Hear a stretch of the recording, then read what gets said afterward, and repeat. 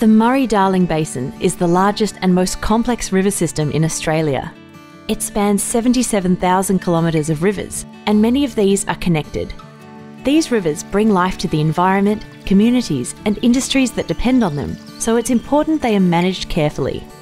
When water flows along the length of a river into downstream reaches and channels, it's known as connectivity. So why is this important? Connectivity is critical for maintaining healthy ecosystems.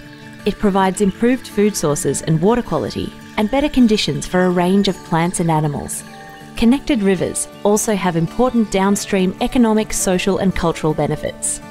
The volume of water that flows down a river changes naturally over time and across different landscapes.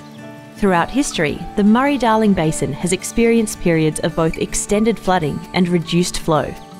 The basin has been transformed over the last 150 years to provide water to towns, industry and agriculture, benefiting generations of Australians. However, the use of river water and infrastructure like dams and weirs can change a river's natural flow. This can affect connectivity and impact the communities, industries and ecosystems that rely on this water. This is where Water for the Environment comes in. Water for the Environment is water that is managed specifically to contribute to the health of connected rivers, wetlands and floodplains. The New South Wales and Australian governments are working together to manage water for the environment in the northern Murray-Darling Basin to keep it safe, healthy and sustainable for generations to come.